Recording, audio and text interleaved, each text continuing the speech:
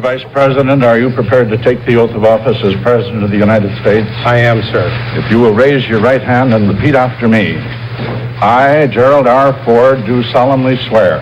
I, Gerald R. Ford, do solemnly swear that I will faithfully execute. That I will faithfully execute. The office of President of the United States. The office of President of the United States. And will, to the best of my ability. And will, to the best of my ability. Preserve, protect, and defend. Preserve, protect, and defend. The Constitution of the United States. The Constitution of the United States. So help me God. So help me God. Congratulations, Mr. President.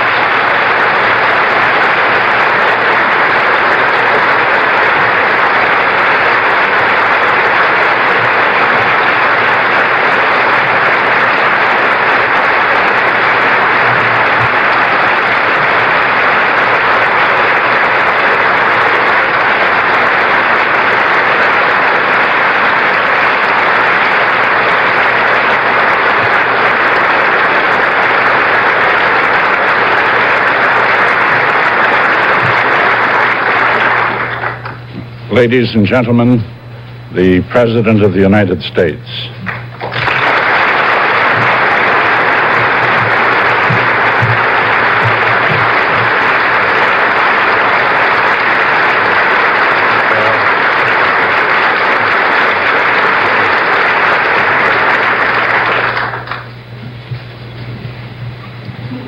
Mr. Chief Justice, my dear friends, my fellow Americans, the oath that I have taken is the same oath that was taken by George Washington and by every president under the Constitution.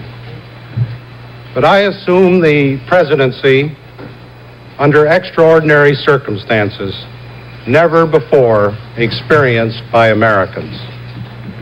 This is an hour of history that troubles our minds and hurts our hearts. Therefore, I feel it is my first duty to make an unprecedented compact with my countrymen.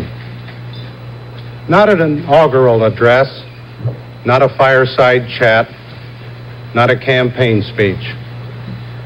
Just a little straight talk among friends, and I intended to be the first of many. I am acutely aware that you have not elected me as your president by your ballots. So I ask you to confirm me as your president with your prayers. And I hope that such prayers will also be the first of many. If you have not chosen me by secret ballot, neither have I gained office by any secret promises. I have not campaigned either for the presidency or the vice presidency. I have not subscribed to any partisan platform. I am indebted to no man, and only to one woman, my dear wife, as I begin this very difficult job. I have not sought this enormous responsibility, but I will not shirk it. Those who nominated and confirmed me as vice president were my friends and are my friends. They were of both parties, elected by all the people and acting under the Constitution in their name. It is only fitting, then, that I should pledge to them and to you that I will be the president of all the people. Thomas Jefferson said the people are the only sure reliance for the preservation of our liberty.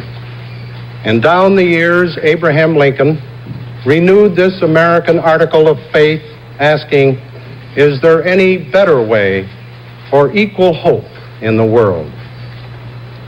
I intend on next Monday to request of the Speaker of the House of Representatives and the President pro tempore of the Senate the privilege of appearing before the Congress to share with my former colleagues and with you, the American people, my views on the priority business of the nation, and to solicit your views and their views.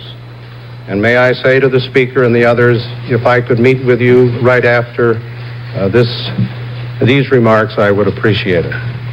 Even though this is late in an election year, there is no way we can go forward except together.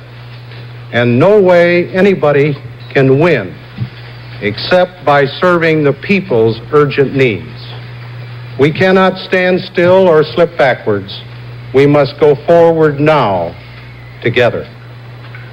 To the peoples and the governments of all friendly nations, and I hope that could encompass the whole world, I pledge an uninterrupted and sincere search for peace. America will remain strong and united, but its strength will remain dedicated to the safety and sanity of the entire family of man, as well as to our own precious freedom. I believe that truth is the glue that holds government together, not only our government, but civilization itself. That bond, though stained, is unbroken at home and abroad.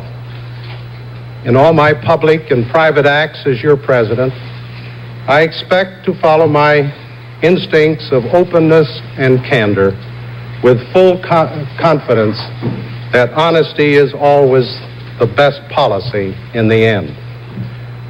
My fellow Americans, our long national nightmare is over. Our Constitution works. Our great republic is a government of laws and not of men. Here, the people rule. But there is a higher power. By whatever name, we honor him, who ordains not only righteousness but love, not only justice but mercy. As we bind up the internal wounds of Watergate, more painful and more poisonous than those of foreign wars, let us restore the golden rule to our political process, and let brotherly love purge our hearts of suspicion and of hate. In the beginning, I asked you to pray for me. Before closing, I ask again your prayers for Richard Nixon and for his family. May our former president, who brought peace to millions, find it for himself. May God bless and comfort his wonderful wife and daughters, whose love and loyalty will forever be a shining legacy to all who bear the lonely burdens of the White House. I can only guess at those burdens, although I have witnessed at close hand the tragedies that befell 3 presidents and the lesser trials of others.